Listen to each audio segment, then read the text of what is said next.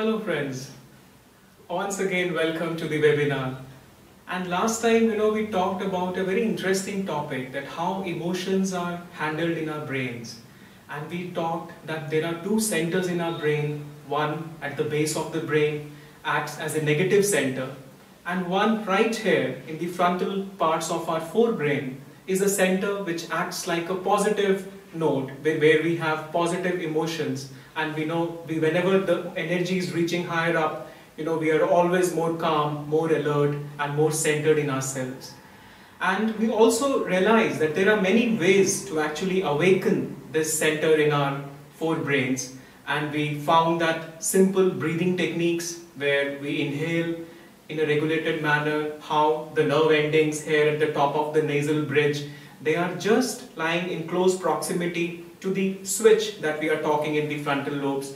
And when we do a certain modulated breathing patterns, then how these forebrains get stimulated. And there are other ways of stimulating this forebrain of ours, and we have music is one of those which we have already covered. And today we'll see that this energy, how this energy can come more freely into the frontal parts when our posture is right. So today we'll be devoting some time, because of late we have observed that people are battling with many of the physical problems, and not only physical but many of the mental issues, just because their posture is not right. And today we'll see, sometimes people might say that, oh yes, I know that posture is beneficial for my back and for my neck and shoulder problems, but what can it do for my mood, and what it can do for my mental attitudes and tendencies? But we'll see that how it not only gives us a good robust physical health, but also gives us more mental clarity, and how it affects our mental attitudes and tendencies. And before I begin, I would like to share with you that the yoga philosophy, which we always like to share in these webinars of ours, gives us a very important understanding of how our physical bodies they work. If you see that right in the center of our physical body, we have an energy axis. If you can feel that right from the lower end of our body up till the top of our head and up till this area, there is actually an energy axis which is running right through the center of the body, which acts as the fulcrum. Yoga philosophy tells us that this energy axis is actually the central axis around which the physical body, or the physical functions of our body, they are shaping up. We can also say that this energy axis is actually the blueprint on which the functional and the physical aspects of our physical body are dependent. So once this energy axis is right, we can be assured that our physical body and mind will function to the optimal capacity. And we will see that how this posture affects our breathing. Sometimes what we have observed, that people are actually not breathing normally, and we will like to see with the help of a diagram that how this natural process of breathing is so vital for us. If we are not breathing naturally, then it will affect our physical well-being as well as our mental well-being, and how posture and breathing are interrelated. This also will share in this talk. So let me begin with a brief diagrammatic representation of, just to show you how this breathing pattern is affected.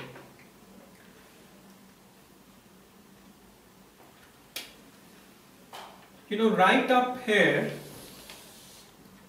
through our nasal passages, when we are inhaling the air through this area, there is a tube that runs through our nose and throat, and it goes into the windpipe, and then it bifurcates and reaches into our lungs. We have two lungs, one on each side. And these lungs are actually encased in a chest wall, which is made up of ribs, which are bony cage-like structures. And right here below the lungs, we have an important muscular tissue which we call in the medical language diaphragm. And it is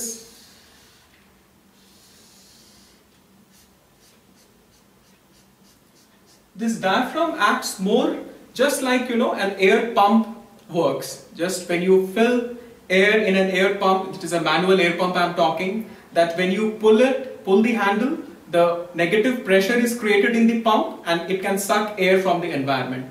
So similarly, when this diaphragm is going down, then it creates a negative pressure in the chest cage. As a result, we inhale air normally and it goes into the lungs, and the lungs are filled with the air, and not only the air we imbibe, this gives us oxygen, but actually through the air our bodies are also inhaling energy through the cosmic source.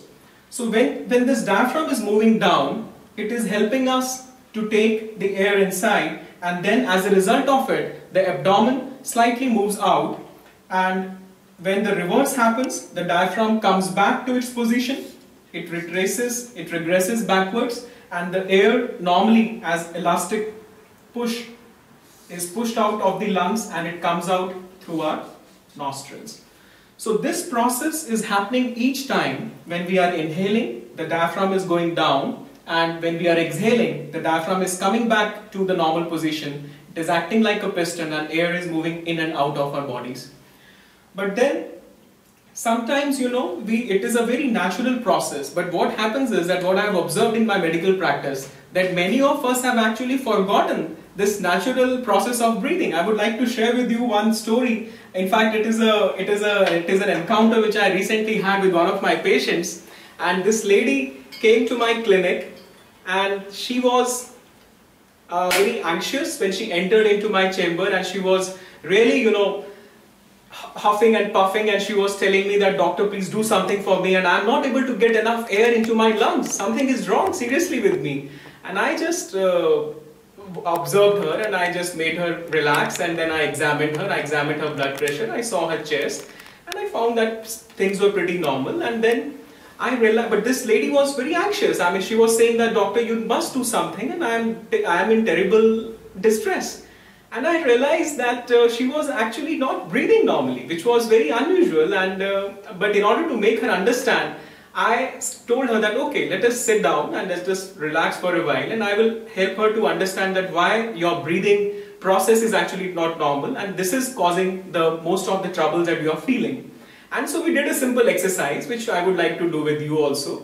And let us now sit comfortably, and we would like to have our one hand placed on our chest and the other hand placed on our abdomens. And let us now just do simple breathing, very relaxed, through our noses. Each time we are inhaling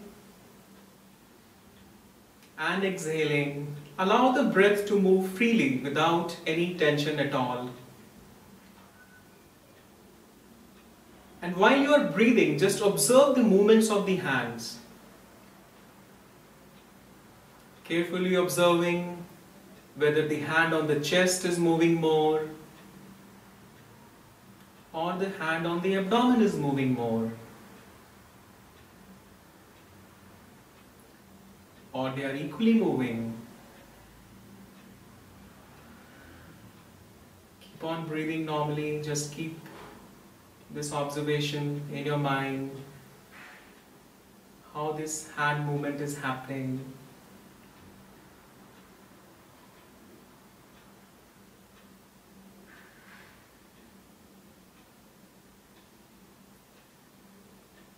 And now let's see, what did you find?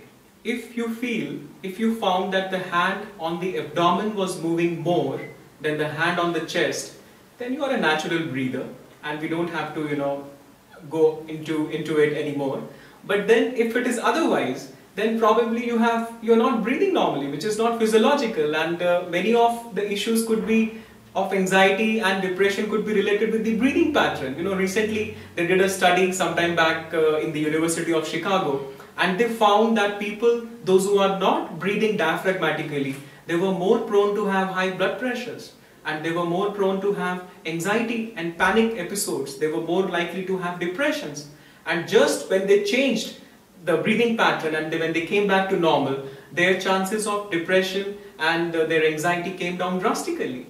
And I also told the same to my patient, and I just told her that, have you ever observed a newborn breathing? You know, we always like to relate to the pictorial memory which we always have in our brains, and this helps us in realizing like where I'm going wrong.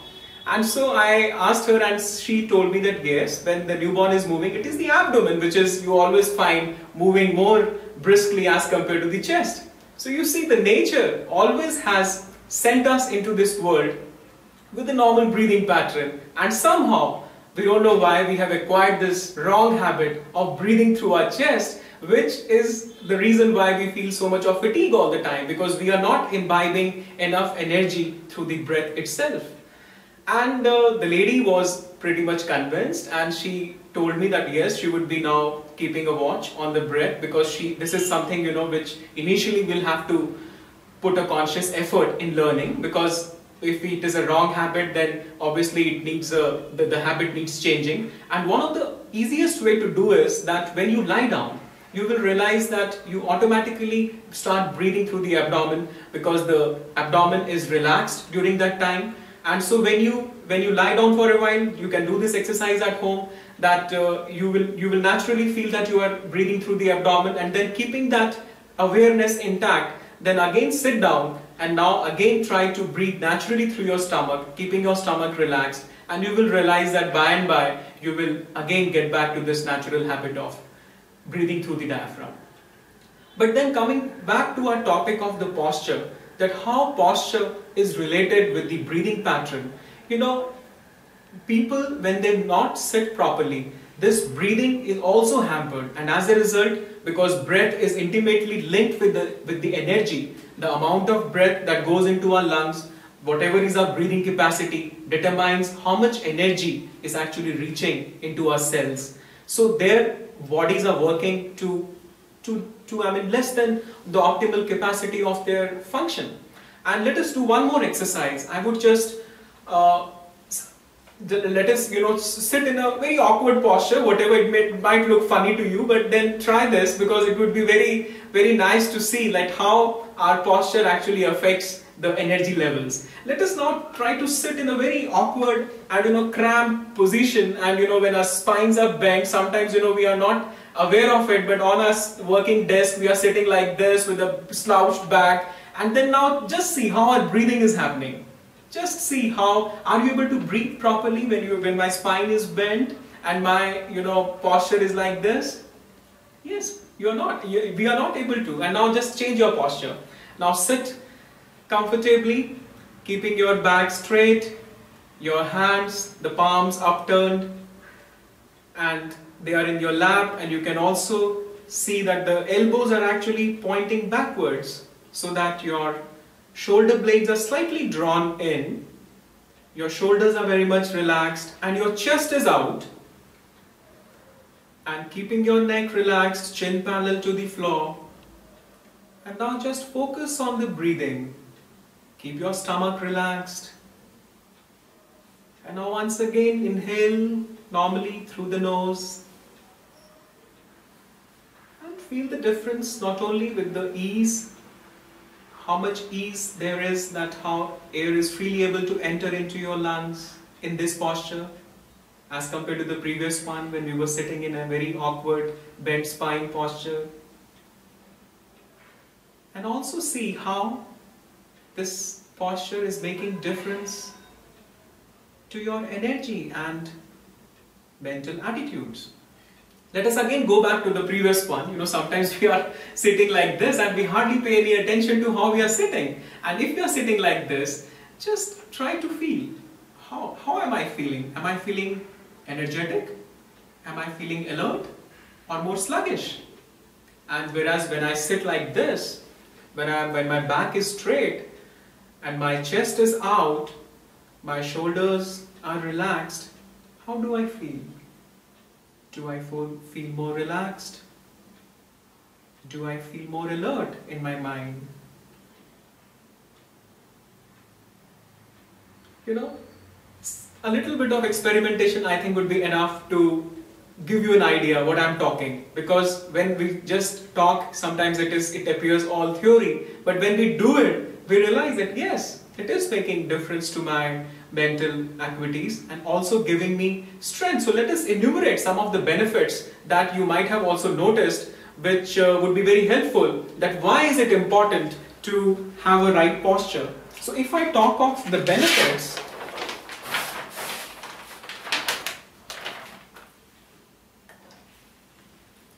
then let us enumerate them here.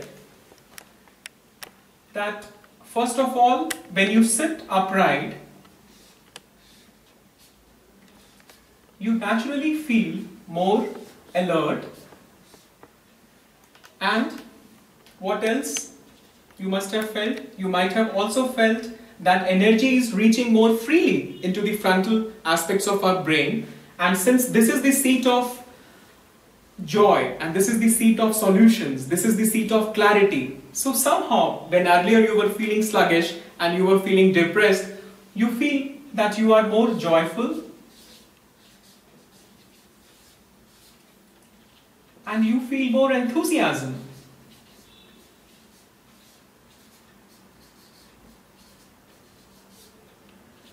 And not only that, you would also realize that when our chests are out, the breath is moving freely into our lungs. It also gives us a kind of readiness that yes, I am ready to face any challenge, any opportunity that is going to come in my way. Because you see, when we are sitting with the back, with the bent spine, or when we are walking with the bent spine, it gives us an attitude of timidity or fear. But suddenly, when the chest is out, when you're sitting upright, it gives you a kind of a warrior pose. It gives you a feeling that yes, I'm ready to face all the challenges that are going to come in my life. So, it gives you a kind of fearlessness and courage, which are naturally coming to you because of the right posture. And that is why I think in this training of the soldiers, it becomes very important. They drill into their minds. Yes, they have to walk straight, they have to sit straight, and they have to keep their spine always straight, because it makes so much of difference to their bodies, as well as not only to the bodies but also to the mental frame of our minds. And not only these things are helpful in our day-to-day lives, but you will see that the quality of your meditation will change when you will pay attention to your postures. Sometimes people might feel, oh, this is something very very simple, and but of late I was reading an article by one of the yoga acharyas, and he said in that article that even I was not aware that how wrongly I was sitting in my posture. Even sometimes when we begin our meditation, we are very alert and we are aware, but when we are into our meditation, we sometimes forget and we have no idea that we have actually gone into a wrong posture. So it does make sense to keep periodic checking that how the postures are there. And so with those positives, let us now discuss that what can we do, how can we change, how we can help, what are the things we should bring in our day-to-day life which will help us in keeping our posture straight. So here I would like to share with you that these back muscles, and especially the muscles of the back and the muscles of the neck, they are doing a lot of hard work when we are standing and doing our work in our day-to-day lives, and they require a lot of energy. And sometimes we are not able to sit in an upright posture because our backs are aching. They have not enough energy. As a result, they are not able to give you that strength so that we can sit comfortably. And in order to strengthen our back muscles, in our yoga teachings, they always say that the front of the bodies, you should visualize that as a bow, and the back muscles are actually like strings. So when these strings are completely taut and firmly anchored, then our body is in the ready bow position, and you will find that concentration comes naturally to you. But then how to strengthen the back muscles? I would just like to remind you of the energization exercises that we do, and almost all of us are encouraged to do those exercises twice a day at least. But I would say that those who have weak backs and those who have not enough energy in their back muscles and in their neck muscles, I would advise them to do those set of exercises specifically which are meant for back and neck muscles to do more often. Maybe they can repeat those sets 4 times, 5 times in a day and see how their backs are naturally strengthened and they will be able to handle, they will be able to sit in a comfortable posture, in an upright posture naturally. And more apart from that, this is, I would also say that people should observe themselves carefully. It would be nice. Sometimes we are not aware of how our posture, but if we tell somebody that, okay, please tell me if my posture is not right, then it becomes it is a consciously we are aware that how am I sitting. Some people have also recommended that you can watch yourself in the mirror when you are sitting, because this gives us a feedback. Or even it would be a nice idea to get ourselves videographed the way we are sitting in our usual positions and the way we are walking. Because many times when we are working in the kitchen, or when we are working on a working desk, or when we are just sitting in our living room, or we are just waiting for somebody in the lounge, those are the times when we just go passive and we just like to slouch or have a bent spine and we are not even aware. So it will make a good exercise to be consciously aware and keep a kind of a reminder to yourself. Even when we are sitting in the meditation, you can have a 5-minute reminder on your mobile or anything else, which can just give you a reminder that, okay, yes, this is the time I must check the posture, is it right? And you see, gradually you will build this habit of sitting upright and walking upright. And I would also like to share with you that it would be a nice idea, in fact, to watch the saints. How do they sit? Especially our line of masters, you should see some of the videos of Yogananda. How is he sitting in the pictures? And Swamiji, when he gives talks on the videos, and there are many videos available, you will be amazed to see that if you have not observed earlier that how he walks. He always used to walk with a straight spine. Even when delivering a talk, his spine always used to be straight, chest out like a general. And these are the small things, which help us in bringing our energy back to ourselves. So I would like to ask, in fact, my associate here if we have any questions. But if we do not have any, then I would like to, go back to the same topics, because this is the final topic in the series which we were discussing with you, the health and healing session.